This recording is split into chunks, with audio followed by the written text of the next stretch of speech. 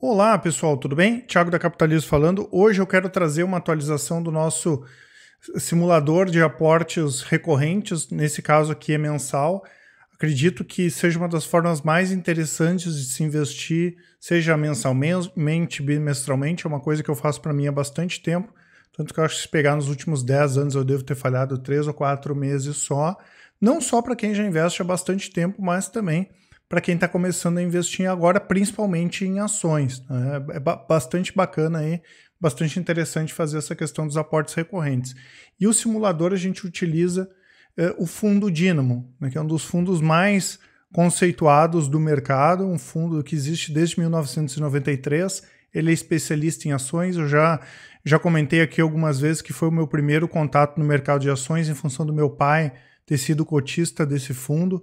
Ele tem depois a gente vai ver ali, ele ganha de goleada do Ibovespa ao longo do tempo, tem alguns casos emblemáticos como Renner, Cielo, Ambev, a própria XP, eles tinham comprado uma participação, Natura, KM, e eles utilizam uma gestão, uma filosofia do Value Investing, né? Então é uma gestão fundamentalista. E aí a gente pega aqui como a cota se comportou desde 1998. Eu não peguei antes porque já é um pouco distorcido pegar de 98 para cá, mas se a gente pegasse antes do plano real ia ficar mais distorcido ainda, mas o intuito é mostrar que no longo prazo foi possível ganhar dinheiro com esse fundo, né? Eu conheço bastante da história deles, gostava muito do Pedro Damasceno, que era um dos gestores, que infelizmente faleceu com menos de 50 anos em 2017, mas a gestora continua lá a sua boa gestão fundamentalista, né?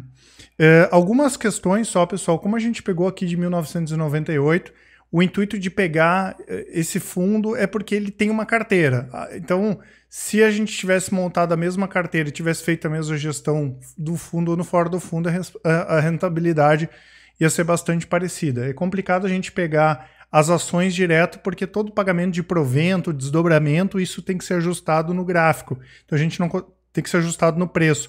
Então a gente não conseguiria cotizar isso. Agora, quem quiser pegar, pessoal, tem as cotas aqui, que foi o que deu mais trabalho, pegar as cotas mês a mês desde 1998, vocês podem simular aqui como vocês preferirem.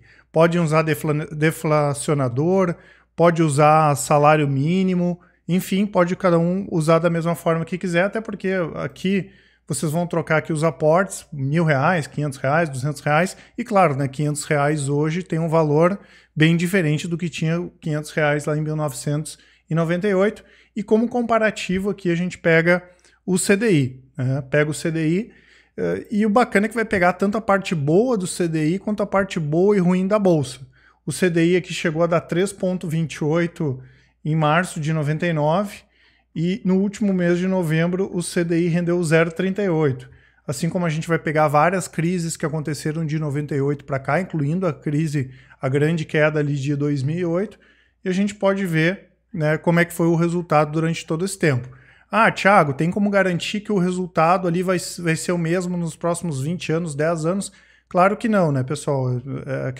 É sempre aquele disclaimer que garantia passada não é garantia de rentabilidade futura, mas só para mostrar o que aconteceu. E claro, né, se o fundo continuar com a boa gestão, se a gente tiver uma boa carteira e ter uma boa gestão sobre a nossa carteira, comprar empresas boas, empresas que têm potencial, pode ser até que renda mais do que rendeu durante todo esse tempo. Então o que vocês vão fazer? Vocês vão trocar apenas aqui esse valor, né? E aqui vai aparecer sempre o acumulado de cotas que vocês conseguiriam comprar no final de cada mês, e aqui o valor da cota.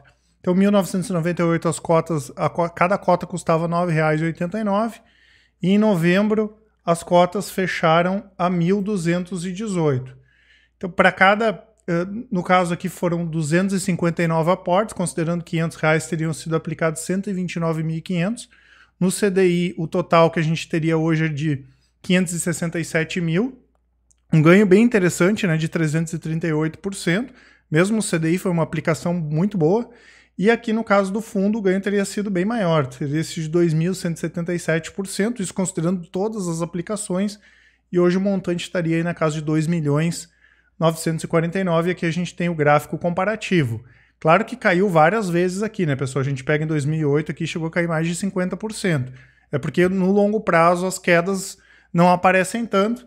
E eu sempre faço aquele exercício para mostrar como é importante a gente ir acumulando gordura ao longo do tempo. Vamos supor que na sexta-feira, ou na próxima segunda, ou na próxima semana, o fundo caísse 50% e a cota saísse de 1.200 para R$600, mesmo que ela caísse 50% num dia, né, desse aquela queda violenta para baixo, ainda assim o ganho teria sido bem maior que o ganho que foi atingido no CDI, mesmo considerando o CDI naqueles tempos áureos ali que eu mostrei, pagando mais de 3% no mês. Eu sou muito chato com essa questão sempre, né, pessoal? Bacana sempre a gente olhar também o lado da perda e não olhar o lado do ganho para a gente conseguir simular com isso. Claro que vocês vão baixar ali, cada um vai simular com o seu valor e como eu falei, caso vocês queiram pegar as cotas aqui para usar, salário mínimo em cada aporte, um deflacionador, enfim, fiquem à vontade, né? Aqui só para a gente pegar a rentabilidade do fundo, de 98 para cá total foi de 20.121%, enquanto o Ibovespa rendeu 1.579%. Então a gente percebe no longo prazo aquilo que a gente já tinha visto no outro gráfico, né? Uma rentabilidade muito boa, justamente porque a gestão do fundo, a gestão da carteira foi muito boa. E aqui a última composição da carteira, a maior posição em mercado livre no exterior, depois LTN, está praticamente o fundo todo comprado em ações, BR Malls, B3, Renner, MRV, Natura, a Cogna, né, antiga Croton, Suzano, tem uma posição em Avon também, que foi comprado pela Natura, Itaú, a Cosan Limited lá no exterior, Localiza, Alpargatas, Natura, Gerdau, Cirela, Eneva, Santos Brasil, Vale, Intermédica, VEG, até eles deram uma reduzida boa na VEG. Era uma das top 5, agora já deram uma reduzida, eles fazem a gestão ali da carteira também, mas basicamente são investimentos de longo prazo. Então, acho que é bacana, né, pessoal, vocês fazerem esse tipo de simulação e pensem agora, a gente iniciando um novo ano, para quem tem filho, para quem tem filha, daqui a pouco a criança já nasceu, já façam um CPF para ela, comecem aos poucos, para elas, né, para eles já comecem aos pouquinhos aí, juntar dinheiro para o filho de vocês ou mesmo para a aposentadoria de vocês, porque quanto antes a gente começar, a gente tem o tempo ao nosso favor, tá? Então pensem aí, 10, 15, 20, 25 anos de aporte, o resultado bacana que dá. Quem sabe a gente tem um resultado parecido aqui com esse do Dínamo. Lembrando, né, pessoal, que nós temos recomendações dos nossos produtos aqui, o Top Renda Fixa, o Top Fundos, que tem fundos de ações também.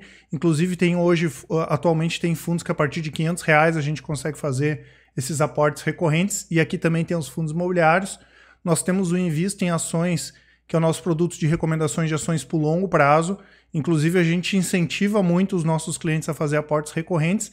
E para o cliente que quer fazer aporte mensal e não sabe que empresa colocar, a gente inclusive tem uma ordem de preferência ali das nossas recomendações de longo prazo e dá todo o suporte, claro, para auxiliar nesse processo de alocação. Tem o Carteiras Capitalistas, que é para quem quer montar a sua carteira de investimentos com ações para longo prazo, fundos imobiliários, renda fixa. E o Full Trader, que é o nosso produto de recomendações de médio e curto prazo, mas que também tem as recomendações de vista em ações, assim como o Capitalismo Completo, que é a junção de todos os nossos produtos com desconto bem bacana. Eu vou deixar a parte também aqui dos relatórios grátis, onde vocês podem baixar um relatório com uma abordagem mais fundamentalista. Todos os meses a gente traz uma recomendação com base fundamentalista para vocês entenderem como é que funciona.